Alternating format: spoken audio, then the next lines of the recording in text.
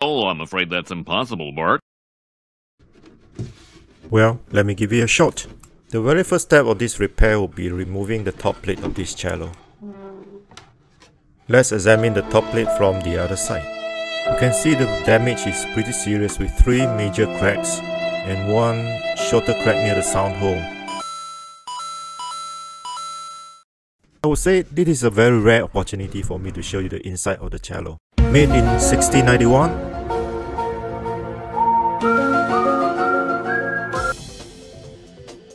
I begin by making some tower blocks. On this very first crack line I'm repairing, I'm gluing the tower blocks onto the wood. With the glue tower blocks on the wood, it allows me to close up the crack line by clamping it with the base bar.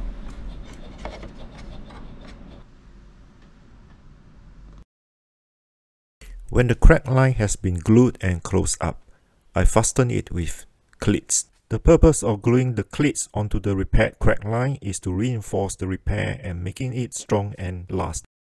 Gluing tower blocks onto the third crack line to prepare for the repair.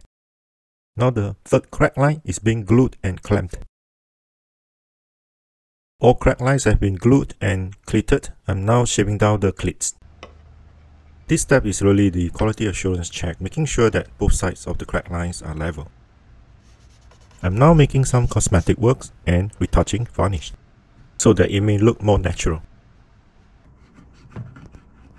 We are now at the most exciting moment. I'm gluing the repaired top plate to the body. End pin is back to the cello. Let's begin the setup.